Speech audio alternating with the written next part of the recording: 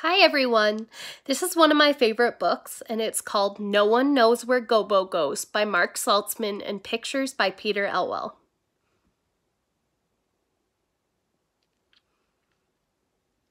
My name is Wembley Fraggle. Fraggle Rock is my address. And Gobo lives there also. He's my closest friend, I guess. He's always there to help me choose between a no and a yes.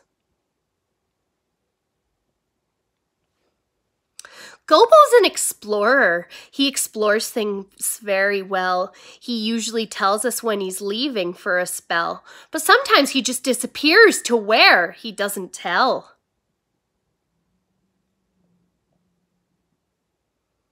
So no one knows where Gobo goes, we Fraggles often say. Yes, no one knows where Gobo goes when Gobo goes away.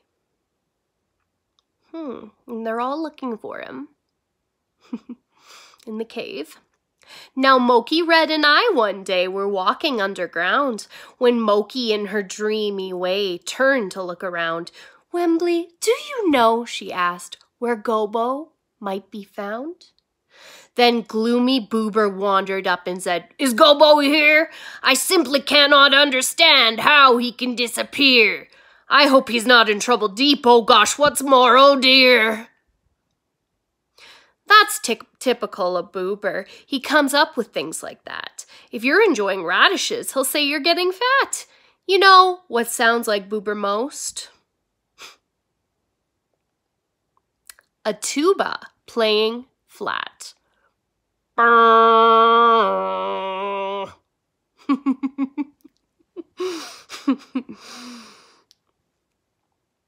Then Red asked, Yes, where's Gobo, Wembley? Do you even care?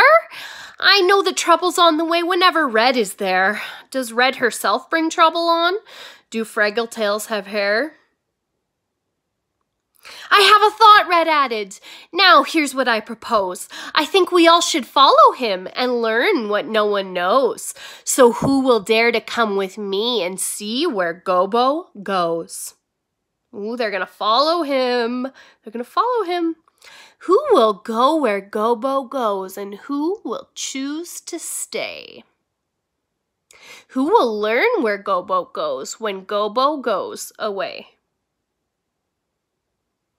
Well, I was not too pleased with this. Who wants to be a sneak? But still, we all were curious, so later in the week, we noticed Gobo going off and followed for a peek.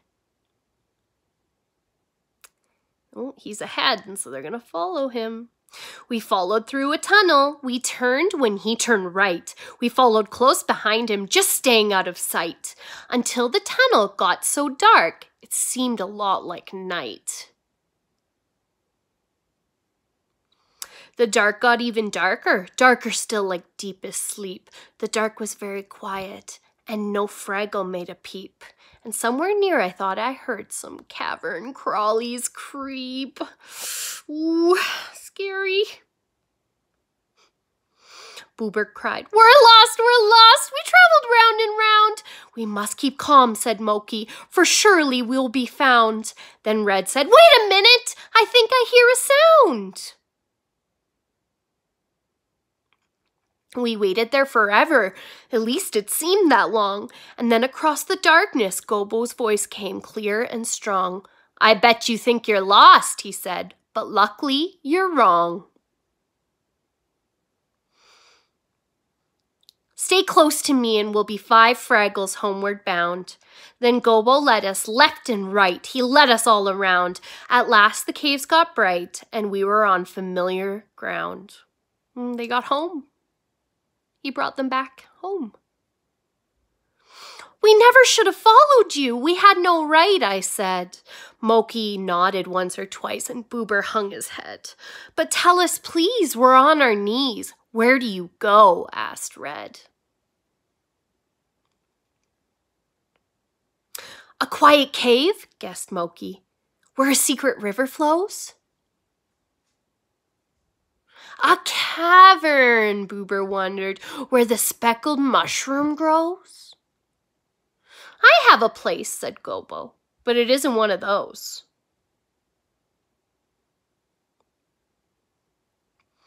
I go there when I want to think what makes a radish grow, or when I want to count how many things there are to know, or when the world's too fast for me and I want someplace slow. But this exact location will have to stay unknown. Like everyone, I need a place where I can be alone. And if I told where my place was, it wouldn't be my own. Now, do we know where Gobo goes? What did we really find? I guess we know. We sort of got an answer of a kind. We do, but then we don't. I can never make up my mind. So no one knows where Gobo goes. You'll still hear the fraggles say. No one knows where Gobo goes when Gobo goes away. Yes, no one knows, and I suppose that's how it's bound to stay.